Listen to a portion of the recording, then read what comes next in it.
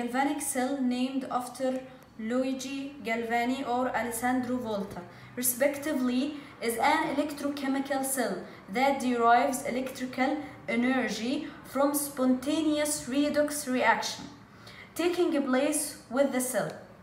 It generally consists of two different metals immersed in its electrolyte. Individual half cells with different metals in their ions in solution connected by a salt bridge or separated by a porous membrane. Hi, we are group 3. Now we explain galvanic cell to measure any potential of any electrode.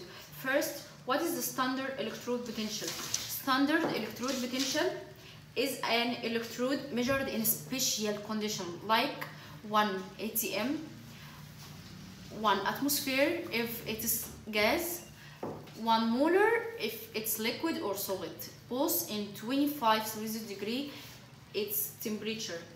In cells like galvanic cell, there are two half cells. One of them we need to know its potential, and the other we already know its potential, like standard hydrogen called reference. We know its potential equals 0, so we will use it in the equation because any value we will produce, it will be electrode potential of the other. So let's go to explain the galvanic cell. Galvanic cell, there are two electrodes in its solution. Why? Because it contains its own ions connected by wireless and potential meter to measure the potential between them. Okay? And salt bridge. Salt bridge used to balance charge on both sides. Okay? Now we will explain example like zinc. Its electron node negative 0.76 and copper its electron node 0.34. Two nodes which is be reduced or be oxidized. We will compare between electron nodes between them. Here electron nodes it's high and here electron nodes it's low. So here will be reduced and here will be oxidized. Okay? قبل ما نشرح ايه الجالفانيك سيل لازم نفهم حاجه. الكتروكيميكال سيريز. ايه الالكتروكيميكال سيريز دي؟ عباره عن ميتالز كل واحد ليه رقم معين، يا اما بوزيتيف يا اما زيرو يا اما نيجاتيف. تمام؟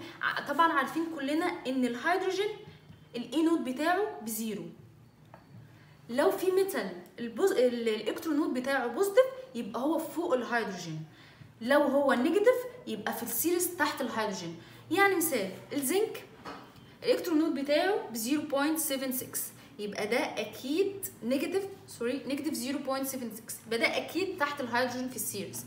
عندنا الكبر ايكوال 0.34 يبقى ده اكيد فوق الهيدروجين. هنشرح دلوقتي الرياكشن اللي هتحصل ما بين الزنك والكبر. الزنك طبعا قلنا هيحصل عنده الاكسيديشن لانه اقل في الالكترونات، والكبر هيحصل عنده ريدكشن. عندنا هنا الزنك ميتال هيحصل له اوكسيديشن هيتحول لزنك ايون وهيفقد 2 الكترون.